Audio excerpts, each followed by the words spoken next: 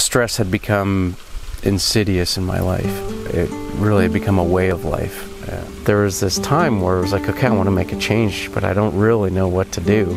That's where it started, and it's been a beautiful journey since.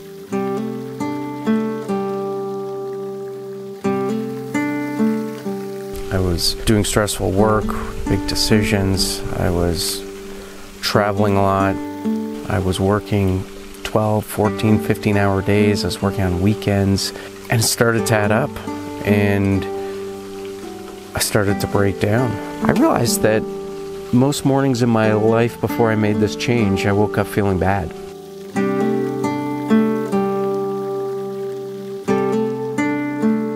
My hair started to fall out, getting angry more easily, being short with the people I really cared about, not showing up in the way I wanted to. You know, no matter who you are, if you have a lot of stress in your life, that's going to come out on the people around you. I didn't even have energy at the end of the day to read stories to my children before they went to bed.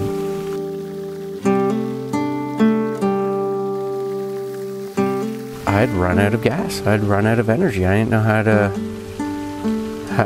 to move forward. I figured, why not redirect all the effort I'd put into business into that change.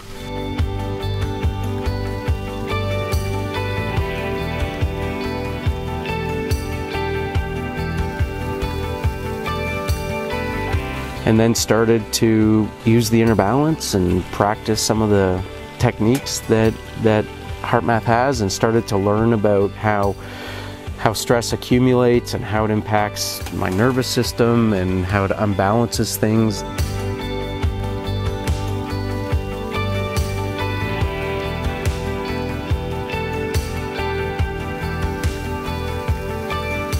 Happiness and health, you know, a full head of hair and no allergies, better sleep, getting along better with myself, really, at the end of the day. In fact, that's more the root of it.